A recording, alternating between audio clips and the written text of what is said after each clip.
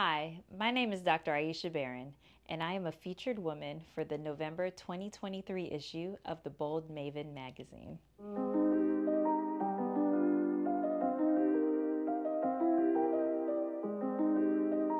Can you share a little about what you do? So, I am a board certified plastic and reconstructive surgeon. So, I am tasked with the ability to transform lives. I often say that I may not be saving a life by performing an actual life-saving heart surgery or brain surgery, but I'm saving a life by drastically improving the quality of life for my patients, improving self-esteem, mental health, overall well-being, and making somebody feel good about themselves can be just as impactful. And so I do that either by cosmetic surgeries or reconstructive surgeries for breast cancer patients. And it's something that I really love to do. There's so much variety within plastic surgery, and it's just an honor to take care of this particular type of patient. What schools did you attend? My educational history is that I went to undergraduate school at Spelman College in Atlanta, Georgia, and I then went to complete medical school at Meharry Medical College in Nashville, Tennessee. So I'm a double HBCU attendee. I then completed my plastic surgery training at Baylor College of Medicine in Houston, Texas, and now I am a practicing board certified plastic and reconstructive surgeon. Was this something you've always wanted to do? Plastic surgery was not something that I always wanted to do. I didn't realize that it was my passion until I was in medical school. For the longest, I thought I wanted to be an OBGYN and focus just on women's health care and do all things women.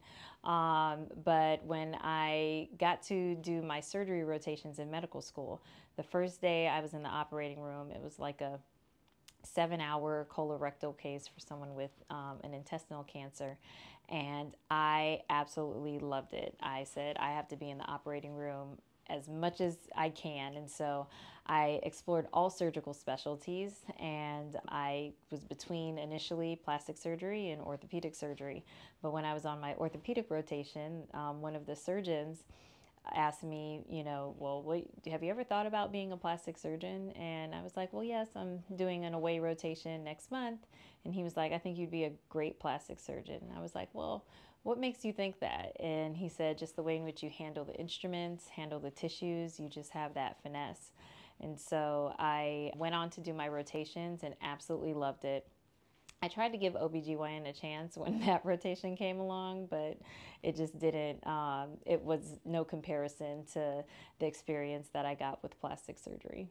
What does a busy day look like for you? A busy day for me is typically in the office seeing a lot of patients. It can range anywhere from 20 to 25 patients a day.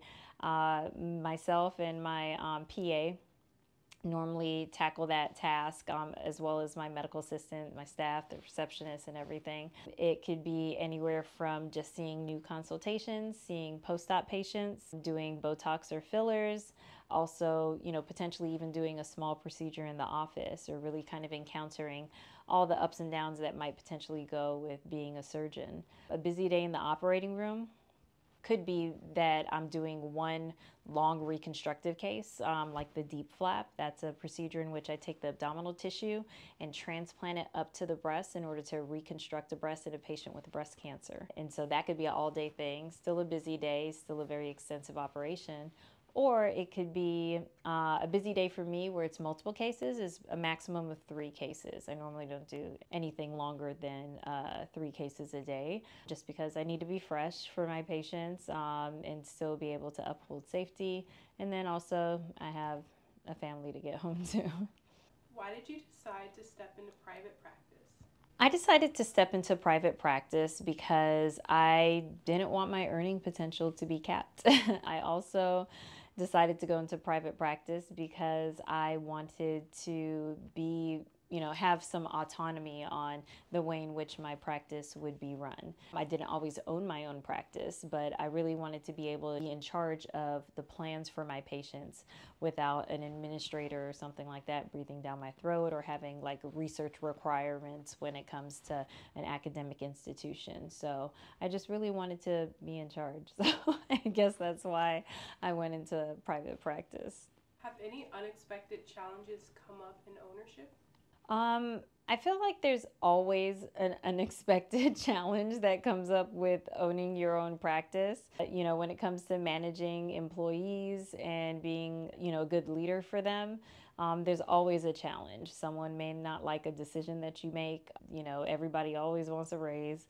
I think there's challenges when someone is out sick and the whole team has to rally around to still serve our patients. Really, it's always a challenge for me, and I accept it to set a good example for how patient care is going to be conducted within the office. As a surgeon, what is your perspective on body and beauty image? My perspective on body and beauty image as a surgeon is that it really is in the eye of the beholder, or potentially in the hands of your surgeon. I think that, when patients come in and they desire to have a body part altered, it should be done with the correct motivations. And oftentimes I have to tell the patient no, in which I feel like they're not a good candidate for the procedure. They either need to lose additional weight in order to get desired results, and also make sure that the procedure is being performed safely. In regards to body and beauty image, what a patient sees in the mirror is really what's most important. I can see a beautiful result. Say if I've operated on a patient and their, result is fantastic. If for some reason they don't see it the same way, then I have to be attentive to that and really coach them through that. For the same reason, body and beauty image in the preoperative phase. If a patient sees a particular characteristics of themselves and does not like it, whether or not it's reasonable to operate or not, it's really my job to manage expectations on what a potential surgical outcome would or would not be.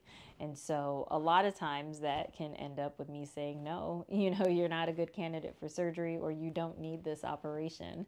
So I do that quite often. And I think patients really appreciate that I'm candid and honest with them when it comes to what their outcomes could potentially be. And, the fact that, yes, I can take your money, but sometimes, I'd gladly walk away to prevent a patient having, being disappointed or having unrealistic expectations after surgery.